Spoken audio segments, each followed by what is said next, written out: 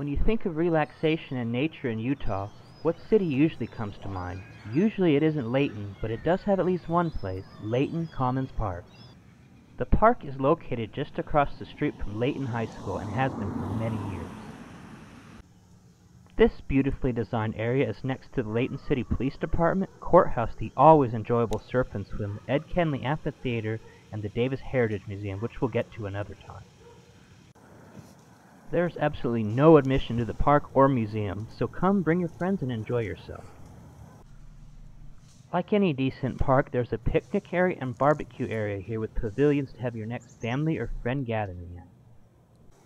Now, as it is fall, all of the trees are changing colors quite nicely. Not that it's any less pretty here during the summer months. Layton Commons certainly doesn't lack in plant life. There are plenty of different trees, bushes, and flower arrangements.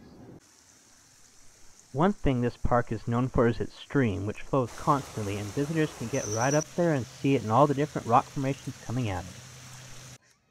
The stream is nice, but the aspect about the park that gets the most attention is all the hundreds of birds that inhabit it. Among the avian friends that live here are ducks, geese, seagulls, swans, and on rare occasions herons and pelicans.